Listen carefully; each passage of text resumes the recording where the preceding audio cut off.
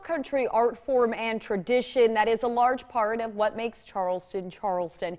We're talking about sweetgrass basket weaving. News 2's Berkeley County reporter Raymond Owens went to St. Stephen's today, as a lot of the grass used to make the baskets were pulled by some 50 basket weavers.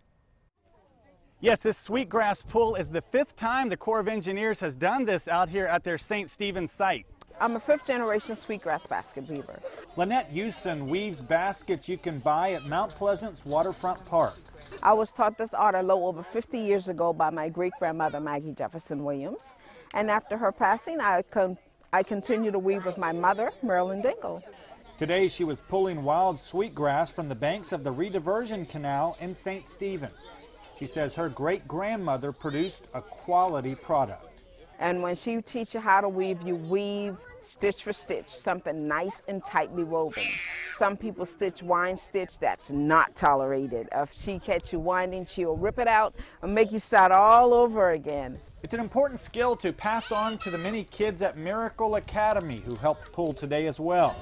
The kids will also learn to weave baskets from this grass. Here I am today working with the 7th generation, my grandkids, and we're trying to keep that tradition going on. The right way or no way at all.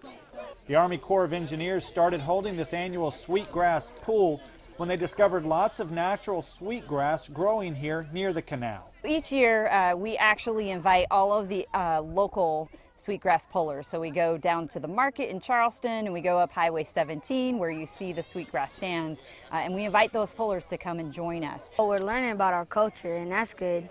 So basically it's educational and fun at the same time. This tradition is very important because, see, this tradition came over with my ancestors a little over 300 years ago. And if we don't continue teaching the younger generation how to do it, we won't have this art form anymore. So the next step, of course, is to let this grass dry out, and then, of course, there'll be baskets you can buy right here in the Lowcountry. In St. Stephen, I'm Raymond Owens. Count on 2.